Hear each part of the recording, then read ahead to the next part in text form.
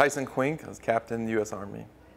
I was injured in June 2011 in Kandahar, Afghanistan. I stepped on a pressure plate IED, which immediately amputated both my feet. I just had good people around me that kept pushing me, kept coming back and saying, "Oh, you're going to do this. You're going to, this is going to be your next step. This is how you're going to, move forward." So that really kept pushing me. That's kind of how I played sports my whole life. So to have people just kind of push you to the next step beyond what you think you can do, helped me get to where I've been today. My wife, she was there, from almost the time I got injured through the care back and then continuously through Walter Reed, as well as my physical therapist and occupational therapist. They came in right away and were like, "All right, you're going to run the Army 10-miler a year after getting injured," and kind of thought she was, I thought she was joking initially, but she signed me up for it.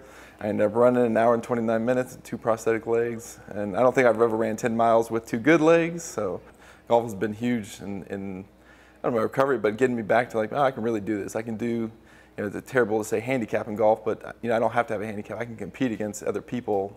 I can hit the ball, as far as them. So it's been great to kind of get back there and have a competitive edge with people.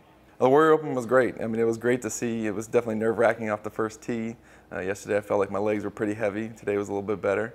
But it was great to see people compete, and the guys that are back here, especially amputees, I always like to see how they play, because it's how are they standing, when they have that type of lie, how do they adjust their feet. So seeing those type of things and seeing how they hit the ball is something I enjoy. It kind of motivates me.